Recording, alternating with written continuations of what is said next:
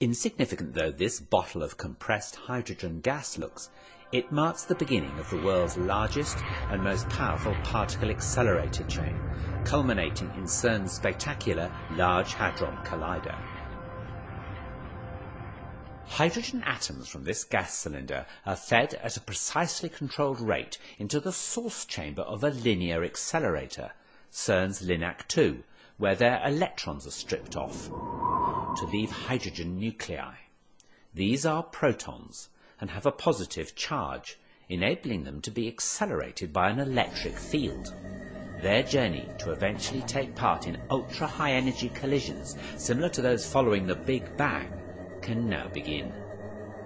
This initial acceleration has caused LINAC-2 to be likened to the lumbering first stage of a huge rocket.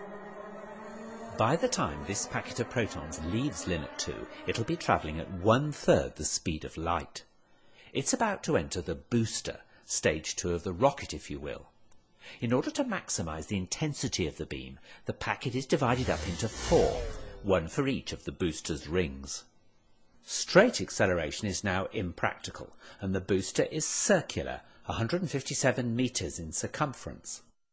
In order to accelerate the packets, they are repeatedly circulated, and the electric field is now pulsed, in the same way that you push a child on a swing each time they reach a certain point. Magnets exert a force on the passing protons at right angles to their direction of motion, and so powerful electromagnets are used to bend the beam of protons round the circle. The booster accelerates the protons up to 91.6% of the speed of light and squeezes them closer together. Recombining the packet from the 4 rings, it's then flung on into the proton synchrotron, by analogy stage 3 of our rocket. Let's just follow 2 such proton packets. The proton synchrotron is 628 metres in circumference, and they circulate for 1.2 seconds, reaching over 99.9% of the velocity of light.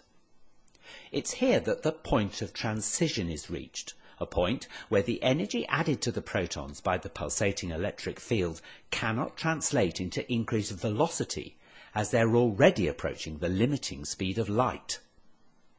Instead, the added energy manifests itself as increasing mass of the protons.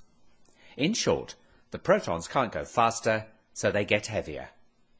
The microscopic kinetic energy of each proton is measured in units called electron volts, and now the energy of each proton has risen to 25 giga-electron volts, or GeV. The protons are now 25 times heavier than they are at rest.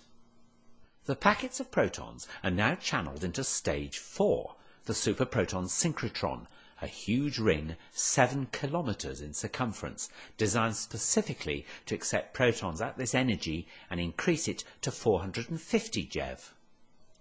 Soon, the packets of protons will be energized sufficiently to be launched into the orbit of the gigantic Large Hadron Collider, or LHC, which lies between the Jura Mountains and the Alps, and straddles both France and Switzerland. Lying deep underground, it has a circumference of 27 kilometers. There are 2 vacuum pipes within the LHC containing proton beams travelling in opposite directions. Using ultra-sophisticated kickers to synchronize incoming packets with those already circulating, one vacuum pipe has injected into it protons which will circulate clockwise, and the other protons which will circulate anti-clockwise. The counter-rotating beams cross over in the 4 detector caverns, where they can be made to collide. The energy of the collision is double that of the individual opposing protons, and it's the debris from these collisions that is tracked in the detectors. For half an hour, the SPS injects protons. Finally, there are 2,808 packets. During this time, the LHC adds extra energy to each proton, whose velocity is now so near the speed of light that it goes round the 27-kilometre ring over 11,000 times each second, getting a boost of energy at each revolution from the pulsed electric field. Finally, each proton has an energy of 7 tera electron volts, and they're 7,000 times heavier than at rest. The magnetic force needed to keep the beams bending to the ring is so enormous that nearly 12,000 amps must flow through its electromagnets. This is achieved by making the LHC colder than outer space, so that its magnets become superconducting. Now the protons are ready to collide in the detectors. A steering magnet finally brings them onto a collision course.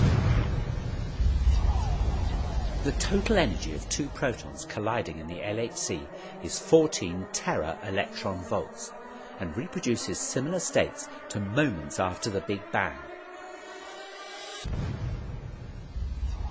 Particle tracks from these collisions will be analysed by computers connected to the detectors, and it's hoped these tracks will give a new insight into the very birth of our universe, how our universe has evolved, what governs its behaviour today, and where it's going in the future.